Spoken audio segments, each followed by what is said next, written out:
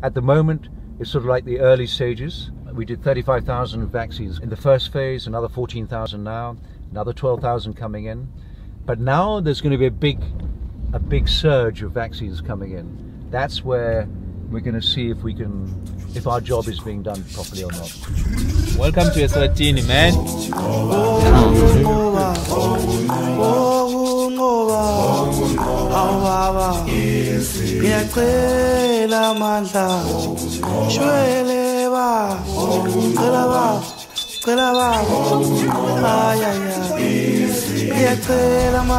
So we as monday.com came to a small kingdom in Africa to help a non-profit called Israel help the Eswatini government build a system for handling the whole COVID vaccine operation rollout.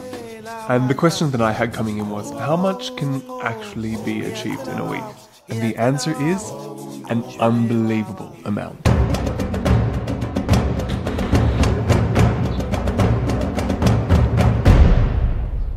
Short disclaimer. Unfortunately, due to the political situation, none of the government officials we worked with received permission to be interviewed on camera. Part 1 of 2 of this video, the challenge. More specifically, the logistical and operational challenges involved in vaccinating a country in Africa. Yes, but first let's find out a little bit about this place. There are 1.2 million people there. The entire place is basically one big tribe of Swatis, and they consider themselves one big family, so there's almost no crime there. Stealing from someone's like stealing from your cousin. There's also a saying that there's no hurry in Swaziland. So we practically people who take time to warm into some kind of an idea. You know? It has a king, and the king has 15 wives. They also have the highest rate of HIV per capita in the world. So everywhere you go gives out free condoms. This is a little bit of a veneer of first world. On this corridor that we're driving on now, which is just like a highway, there's a golf course. You know, there's a 5-star convention center. This is first world, but you go, you know, half a kilometer that way, left or right, and you're into developing world. And then that is the majority of this country. And that there answers my question of, wasn't the hard bit inventing the vaccine? Isn't shoving it in people's arms the easy bit? And the answer is, vaccinating a country with a huge rural population is not straightforward. There's no one consolidated database where every single citizen actually has a health file. And that is obviously on top of the cold chain requirement that is very, very specific to these vaccines. Not everyone has information about the vaccine, especially in rural communities where they don't necessarily have access to internet. Who is the population that is meant to receive these vaccines? How do we communicate that to the right people? Okay, so let's recap some of those issues. 1. There's no complete national health database tracking citizens. 2. COVID vaccines arrive on a plane frozen and then need to be refrigerated and transported to rural locations that don't necessarily have electricity or fridges. 3. Many people don't have access to internet or phones, so how do you let them know when it's their turn for vaccine, or even what the vaccine is? 4. You need to figure out which target population should get the vaccine in which order, where those people are located, and then figure out a distribution plan, which is hard to do when you don't have a national database. 5. Then once you start administering the vaccines, you need a data collection system to feed data back from the field about how many vaccines were actually administered and to which population. And it turns out that those are just the logistical problems. I think the biggest problem is the acceptance of the vaccines and getting the communities really behind this whole vaccination effort. And one of the big efforts, of course, is what they're calling the faith-based organizations. In other words, the religious groups, the churches, which is very strong. It's important to note that Eswatini is an extremely Christian country, thanks to conscientious missionary work spanning all the way back to the 1800s. And religion plays a major role in cultural decisions.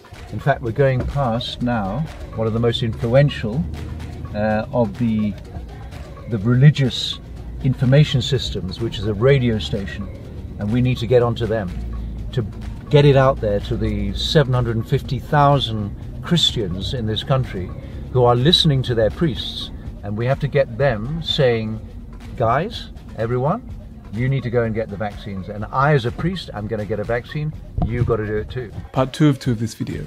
The solutions. Now, showing the solutions to all of these challenges is beyond the scope of this video and my attention span. So we're going to focus on 2 of the solutions built. Solution number 1 that was built. This is about scheduling, packaging, and delivering vaccines to over 300 vaccination sites. Before we arrived, this process happened on pen and paper and took someone about 5 to 6 hours every day to figure out.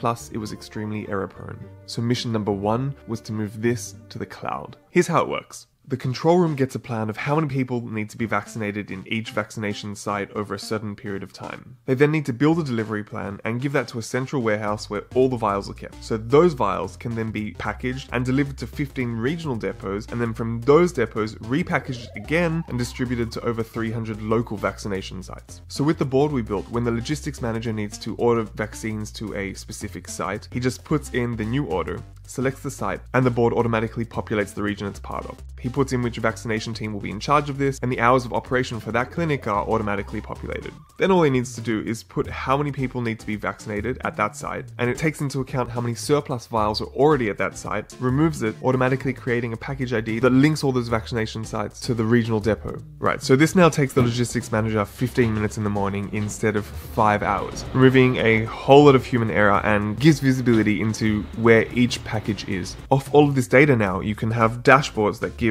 insight into the workload of each vaccination team, for example, where they're expected to work and how many vials there are at each site for them. This Gantt shows each vaccination site and how many people they're planning on vaccinating over a given period. Building this was a huge win and a big step forward. Before moving on to the next solution, I thought it would be interesting to share another unexpected thing about this tiny kingdom, and it's this. Every car I got into spoke Japanese. Solution number 2, measuring the efficiency of vaccines given per vial. To understand this use case, you need to understand that vaccines come in vials, and officially there are 10 vaccines per vial. But if the nurse or doctor giving the vaccine is efficient, they can actually get 11 or even 12 vaccines out of the vial. I'm talking about a use case which takes bin transfers, how many vaccines have been transferred between each site and depot, and takes the number of vaccines administered, pulls them both into a summary board which shows you how many vials were used by each site on each day, how many vaccines were administered on that day, which enables us to compare vials used versus vaccines administered.